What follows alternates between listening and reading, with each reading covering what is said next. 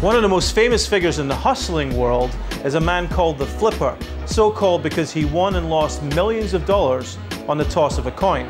The reason he won so much money was because he was in complete control of every coin toss using sleight of hand.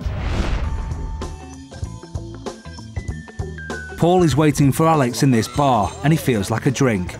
Quite a few drinks actually. And of course, being a hustler, he's not planning on buying any of them. He persuades these regulars to join him in a game.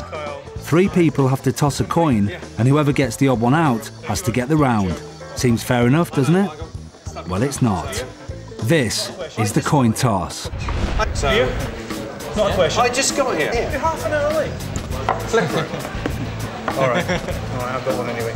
Do you want to? I'll go on. 50 pence? Yeah. Well, it only works for 3 of us. Got 2 people. Right. Odd one buys the beer. Okay. Ready? All right, go. Tails. Tails. Heads. Heads. Beers are around. I'll have another one of those. All right.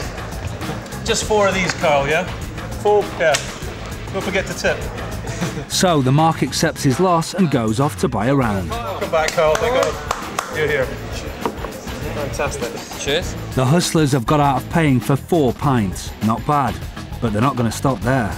You know what will go well with these? Is a shot. You got a flip.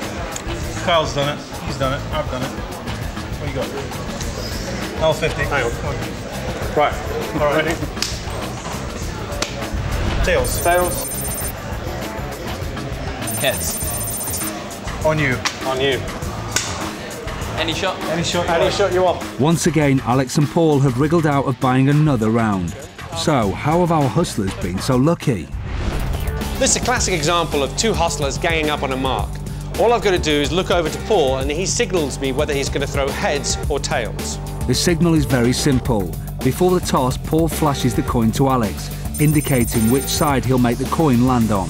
So this is how I control the coin. I flip it, genuinely flip it, let it land in my hand, I run my thumb over it, I feel whether it's going to be heads or tails. And then all I have to do is make an adjustment to show which side it's going to be. But how do I know whether the coin's going to be heads or tails before I even flip it? That's because I use a controlled toss. When I flip it like this, it actually simply revolves in space. It doesn't turn over, but I give it a little wobble, so it looks to the human eye as if that coin is flipping over in the air, but when it lands back in my hand, it's still heads or tails up.